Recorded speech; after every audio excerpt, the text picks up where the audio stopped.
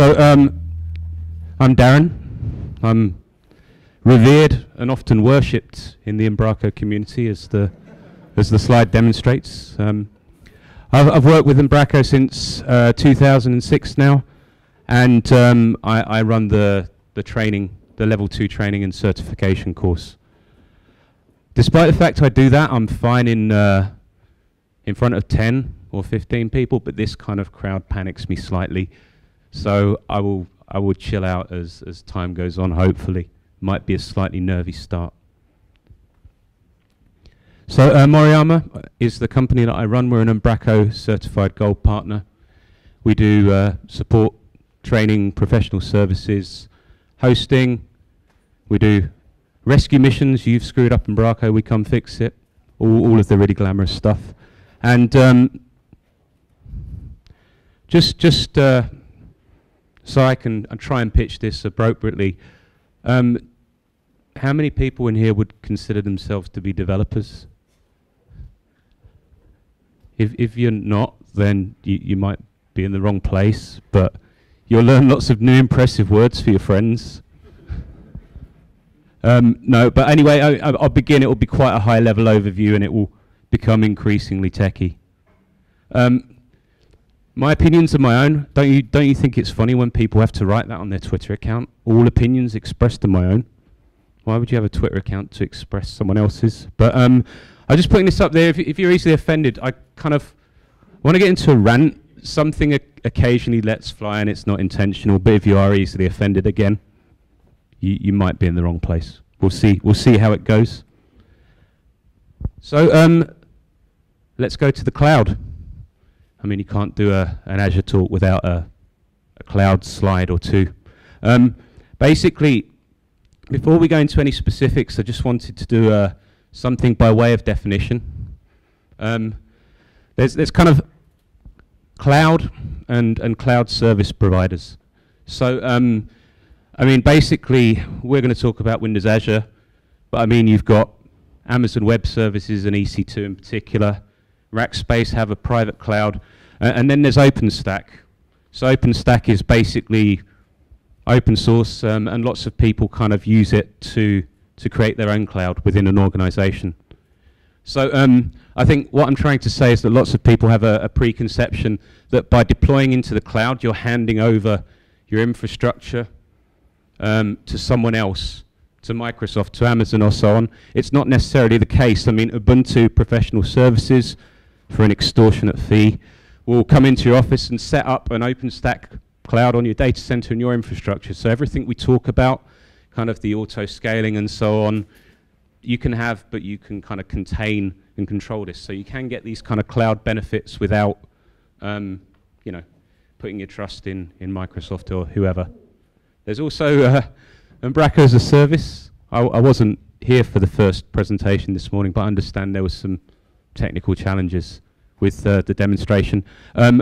I've kind of seen various incarnations of it, and I have been demoed it at the Partner Summit recently in Copenhagen, and it's promising, and I think when these guys get it right, it's going to be a very, very viable option.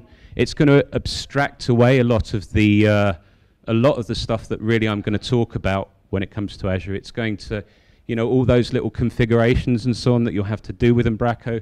Obviously, this is built and run by the core team, so that will. But I can't honestly. I wanted to, again, have it up on screen, and it's not quite come in time.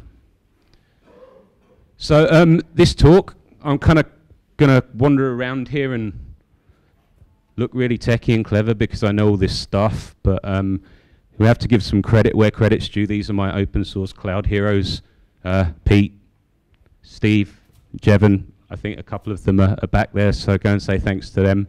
If you get anything useful out of this talk, we kind of bounce stuff off each other on Skype.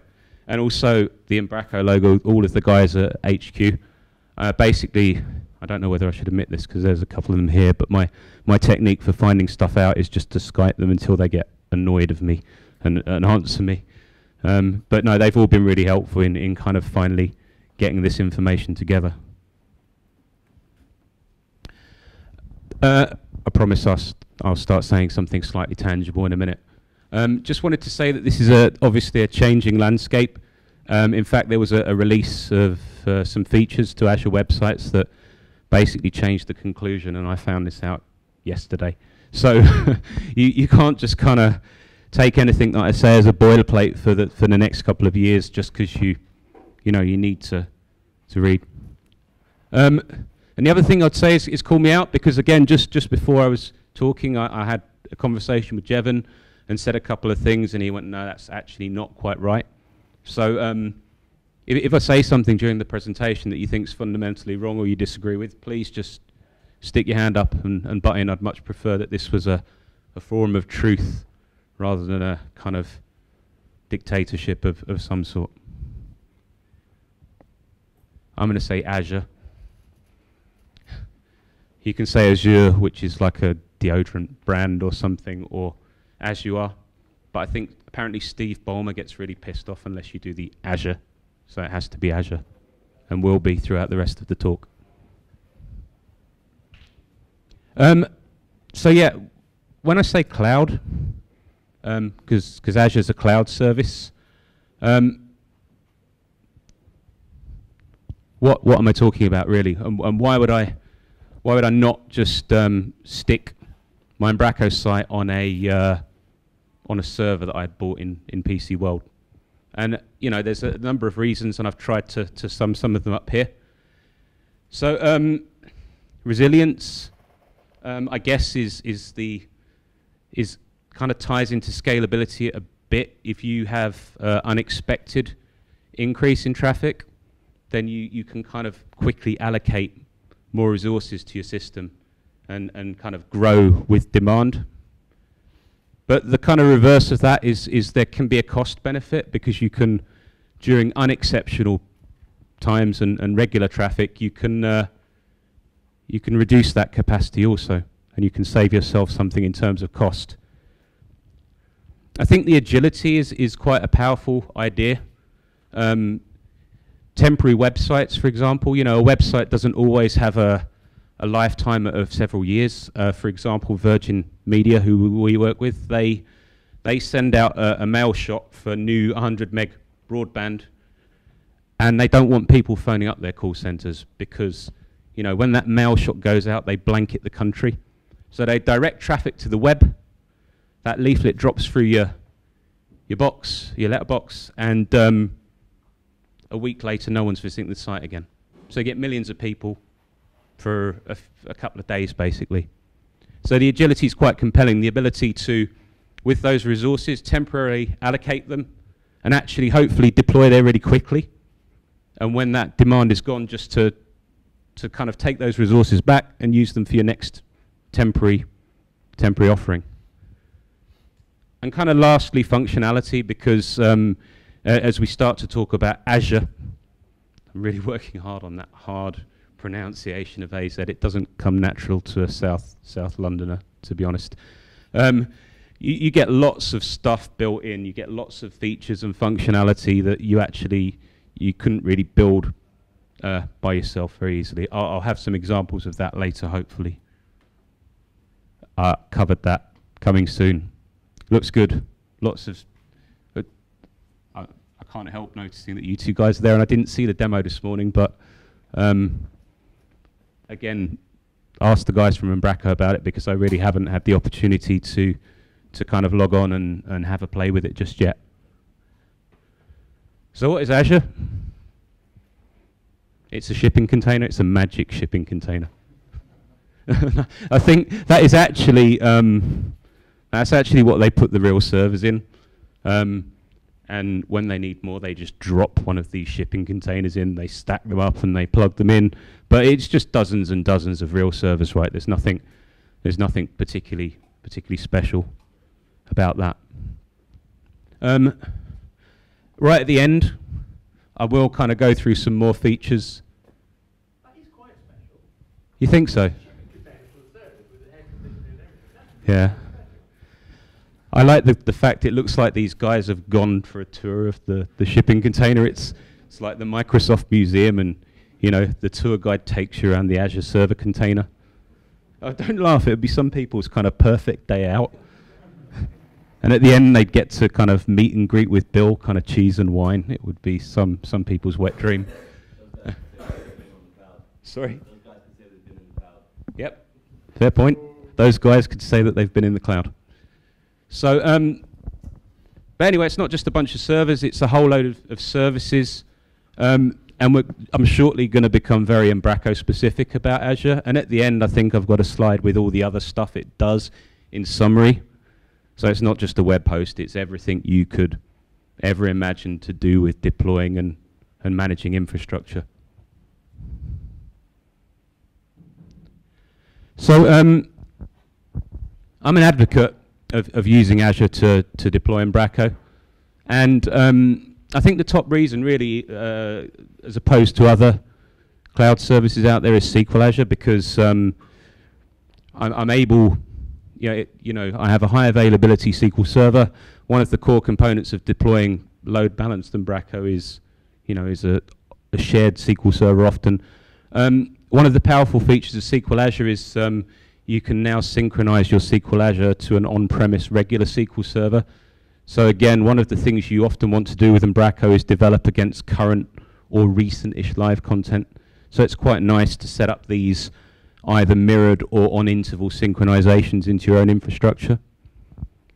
You can actually, you can join your own corporate domains into a kind of Azure domain and build all that trust. That's kind of magic stuff I don't really know about. But it is really easy compared to, again, I really like EC2. EC2 is a good deployment, but I don't know, at least the current release of Azure is easy to use, but probably most importantly, our current deployments in there, they just, do I really want to say this and curse it? Yes, I do, yeah. They just don't go down.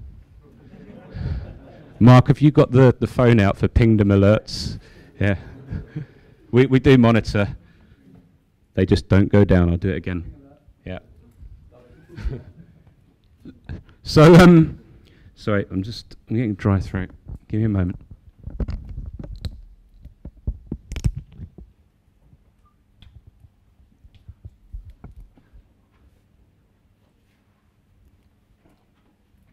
So I remembered I was supposed to pause once in a while to make this kind of string out and actually speak for an hour. I have a great history of cramming an hour into 30 minutes, which is probably a good thing today. I heard a few sniggers there about cramming an hour into 30 minutes. God only knows what you were thinking about. So does Umbraco work with Azure? Yes? So any questions?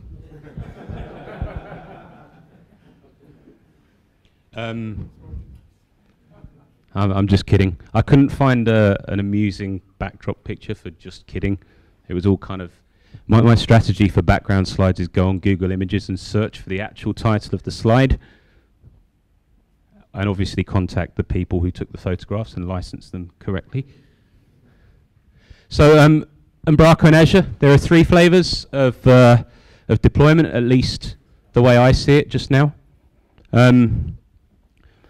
So back in the day, there was one when we got kind of our first taste of Azure, and what you would basically have was this wonderfully holistic thing called blob storage, which is just a place where you could put some files, and then you could kind of configure a deployment to spin up multiple IIS servers, but you couldn't map this as a drive in any way. So you had all of your Umbraco files sitting somewhere, and you had all of these kind of IIS servers, and you had to have a solution to get those files out to the IIS servers. And this was called the Umbraco Accelerator. How many people have worked with the Umbraco Accelerator? These people, three I think I saw, veterans of the Umbraco Azure world. It had code like this in it. This is a method called try 5 times that gets past an action, and then it tries to do something 5 times, and if it can't do it, then it gives up. And that was the kind of the level we were talking about. I mean, So basically, the point for me was that you had that blob storage in the middle, and basically you had custom code that was trying to sync any read and write out to all of the instances locally, and it kind of works, because you know, normally if you try anything 5 times, then it's enough. We actually overloaded this. We added a second parameter, which was an integer, and called it try as many times as this, and 10 always worked. But you know, there's kind of not a great feeling about when you look at that kind of stuff, and we cleaned it up a bit and we put it up on Bitbucket. I know some kind of big sites run with this today. It does work. My feeling about it is it was release 1, it was bleeding edge, it was a bit techy to deploy. You could deploy it, but you had to be quite techy. That's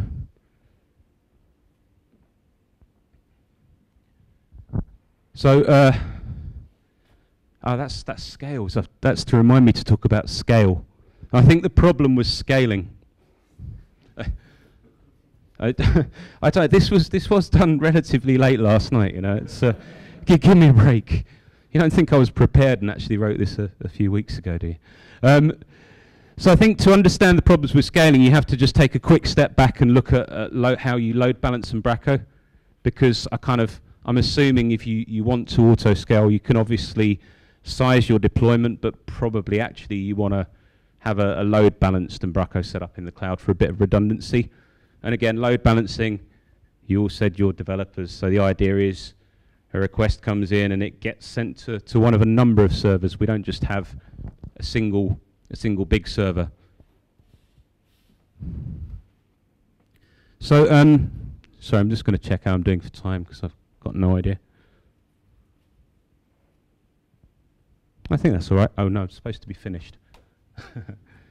I'll speed up a bit. So Umbraco load balancing, there's some special requirements. Special, is that the right word? There are some requirements. You need some sort of shared storage normally for your different web servers, and that's normally DFS, distributed file system, to sync stuff across the actual servers, or some sort of SAN, some attached network storage, and you can get all of your IS servers to look at that. You need a shared database between these instances, because Umbraco stores its content there, and when stuff gets published, Umbraco builds its cache from that database. The servers need to be able to communicate with one another. Your IS servers need to be able to talk, because when a publish happens on one server, that server needs to talk to the other ones, the other IS servers, and tell them to update their cache. Otherwise, you'll get inconsistent content.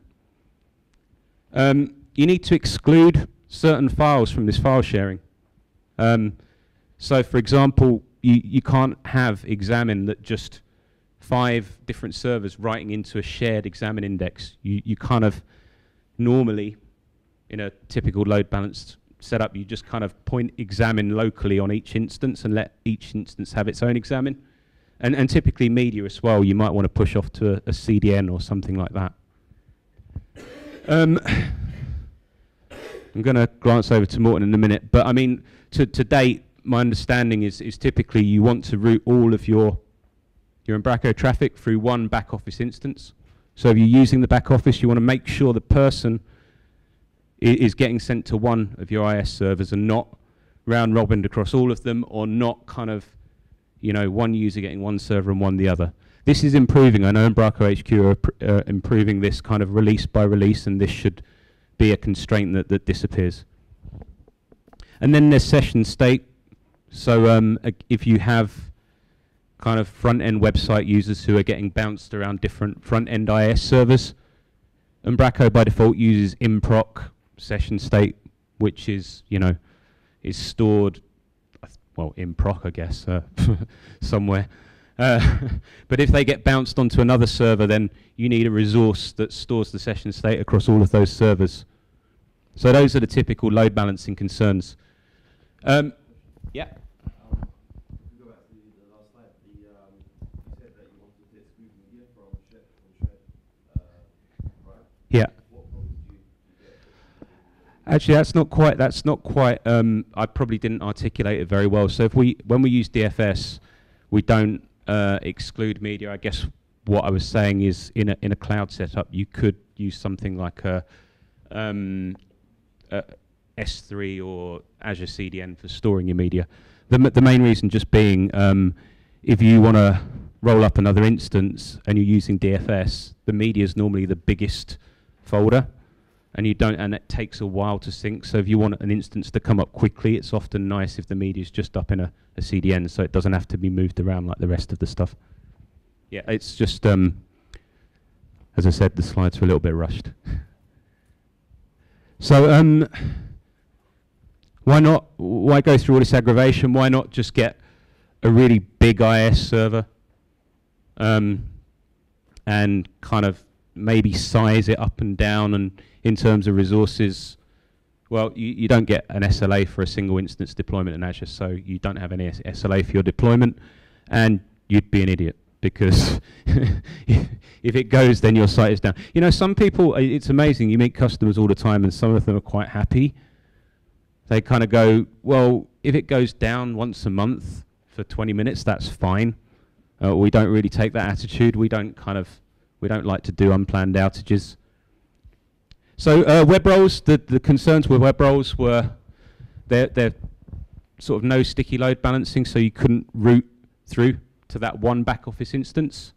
Dodgy shared file system using the accelerator, try 5 times and so on. Hacky distributed calls, so to do the updating of the cache across instances, it would actually go in, modify the Umbraco config, you know, open up the XML and hack things in and out. And, you know, it just all felt a little bit dirty. That's the technical term. So how can Webroles work? Well, I kind of would say, again, at the end, if we have time for Q&A, Jevon's probably the expert on this, but I would prepare content on one instance, kind of test it, ready to go, and then I would scale up when all the content was in place, but I wouldn't be really comfortable doing a site with continuous content updates in Webroles. So then, this is the bit that changed, because until this point yesterday, Azure VMs was my right way to do it, and now it's kind of my second way to do it, because there's been some changes to Azure websites in the last few days. So Azure VMs, as it says, you actually just spin up virtual machines inside Azure. Windows Azure has a load balancer, and you can just say, when traffic comes in on port 80, route it to one of my virtual machines. And it's you know, it's quite a nice way to set up. You can create a private network. You create a domain, a Windows domain on your VM. You can set up DFS to move the files around.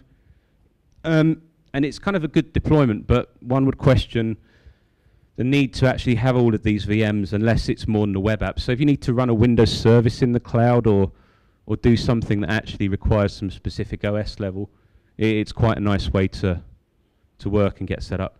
And in fact, like I said, until recently, it was just the way that we could do it. But there are some quirks with VMs. So, you know, there's this weird DHCP thing where a VM, you can't give it a static IP. You have to give it, it uses DHCP and it gets a lease forever. And it will keep that as long as you don't shut it down. If you shut it down, it dies. And if you give it a static IP, it looks like it's working for a few hours. Then it kind of SMSs you to tell you're a moron, in not so many words. There's things like availability sets. So you need to place your VMs into availability sets. Microsoft kind of sporadically will recycle these VMs. They'll restart them. They'll turn them off and on and off and on. And unless your VMs are in different availability sets, in theory they could get rebooted at the same time and you'd have an outage. Then you kind of have to do funny stuff because you're using DFS. You have to run your app pull as a domain user, so you've got consistent file permissions on the web root. It kind of goes on and on, really. But once you get there, once you've got a setup, it's really solid and it just works. Again, rerouting all the traffic to one back office was something I spent 2 weeks banging my head against the wall with until Stephen just kind of sent me a config file and went, that's how you do it. Thank you, Stephen.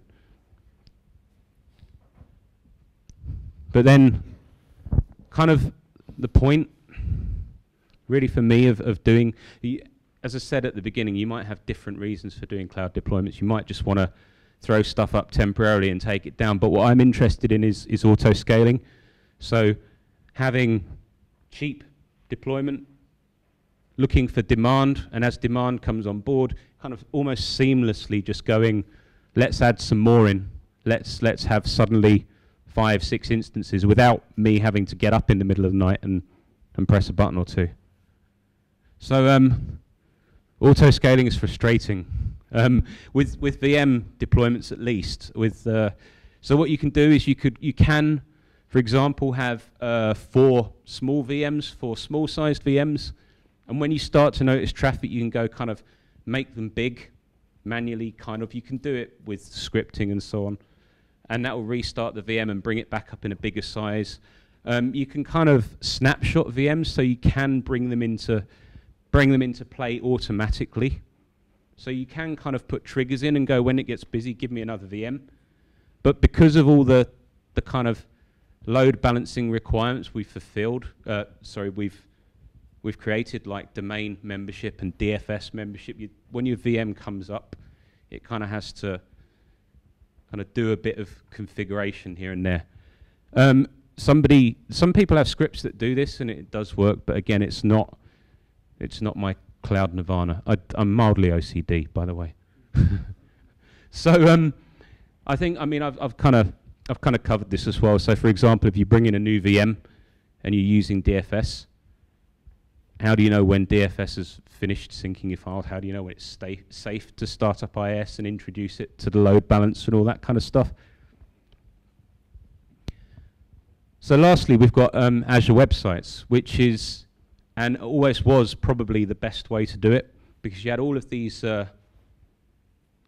IS instances. You could kind of introduce them on demand, and you could dispose of them on demand as well. And you had a shared file system, and actually you had a shared file system, I think it's called NextDrive or something. Again, the HQ guys will know lots more about this. But it was fast enough to actually, you could map a drive over it, all of your IS instances have access to it, and it's quick enough. But the main issue is that they can't talk to one another. And it's kind of almost by design. When one becomes alive, the idea is it's a transient resource, this IIS.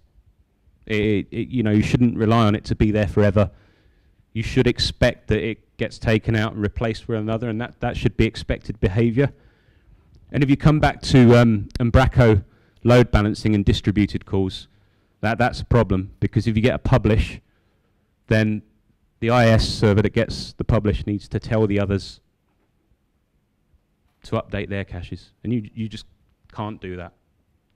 So that was, depending on how you look at things, the fundamental problem. Also, you can't exclude stuff from that shared file system, so you can't really just say, oh, well, by the way, have a local examine index and so on and so forth.